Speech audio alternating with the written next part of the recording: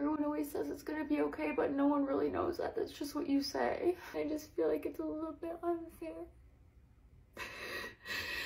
I'm so over waiting. Like, when is it gonna be my turn? What did I do wrong? The thing is, I don't even want to be getting married or having kids right now, but I'm just starting to get nervous.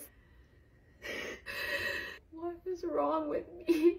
I don't know why it's so easy for some people. I just feel like I'm never gonna find the person, if I even have a person. And I don't want to sit around swiping on fucking dating apps and going on these first dates where you just sit down and you're like, let's see if we like each other. It just feels so forced. I don't want to be alone forever. I feel like we're playing musical chairs, and if I don't spend time on it right now, then I'm gonna be the last one standing up when everyone sits down and everyone's gonna get married and start having kids, and then I'm just gonna be like the last single person and no one is gonna have time for me. Like, I didn't have a bad childhood. It wasn't like super traumatic, but then, like, if it wasn't purity culture that messed me up and made me afraid to like date and take risks, then what is it? Like, why am I such a pussy? I just feel like I'm always working so hard on something. I'm always working toward a goal. Like, when is it gonna be my turn to like fall in love and relax and like chill? Even with content has been so fucking cool over the past few months, but I still don't feel like I'm in a place where I have like such an engaged community that I can relax. Like, I'm still trying to figure out what people want to see from me, and that's so consuming. And when stuff doesn't do well, it just feels like my life isn't interesting enough. God, I always used to say that, like, how can you even record if you're that upset? I don't know if I can post this. Honestly, ladies, the bar right now is just so incredibly low that, like, the conversations between me and my other girlfriends will be like, oh my god, this new guy I'm talking to, like, he asks me questions, and everyone will be like, he asks you questions? Oh, where did you find him? Does he have a friend? This new generation of men are pissing me the fuck off. Like, okay, not all men, for y'all that are gonna come and say that shit, yes, not all fucking men. But apparently, all the men that seem to want to slide in my fucking DMs are like this, right? Y'all will come and say that you don't want a girl that's gonna fuck you on the first date, but then when I say, okay, like, because I don't do that anyway, but I'm like, okay, so I expect you to take me on a nice date, I want flowers, all that shit, right? Because it's a fucking investment, bro. I'm looking for a husband, I'm not looking for a fuck buddy. Like, but then you're like, as soon as I'm like, yeah, I want a nice date with flowers and I want it to be nice, and they're like, okay, so what do I get in return? Like, huh? I know that they're talking about pussy. This is the thing. They're like, oh, so, yeah, what do I get in return? I'm like, well, you either want a girl that doesn't fuck on the first date, or you want pussy in return for taking me out for dinner.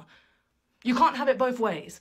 Because in my opinion, what you get in return for taking me out on a nice date and buying me some flowers is then on the next day, I will cook for you. Do you know what I mean? And if anyone wants to sit there and be like, it's not the same, it's not the same, it is. I'm taking time out of my day to cook something nice for you, out of my pocket, out of my fridge and my fucking food.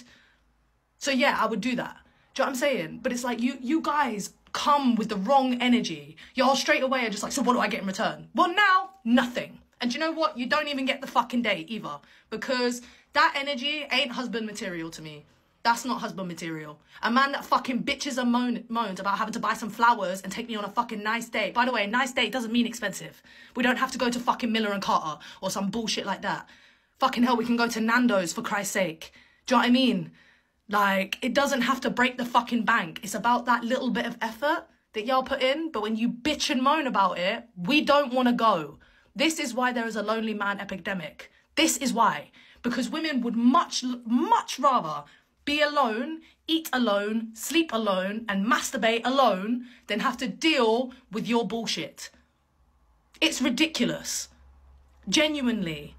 Like, 4B movement is going crazy and y'all will end up single and alone into your fucking late years if you do not sort this shit out. Because it ain't the women. I'm telling you, it's not. It's y'all. For real.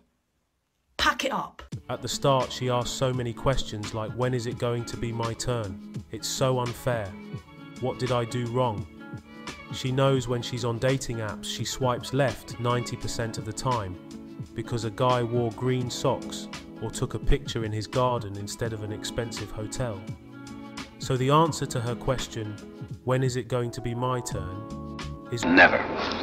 Let's face it, only a particular type of guy would not bother to ask her any questions, and she chooses those guys. It's probably so bad that if she did find a guy who asked her questions, she would start to see him as a friend. I wouldn't be surprised. The most ridiculous thing she said is that she will cook for the guy on the second date if he pays for the first date and buys her flowers. But if she doesn't like the guy, not only will he not see her for a second date, but that dinner will be fed to her dog. Your dog threw up. Real men of genius.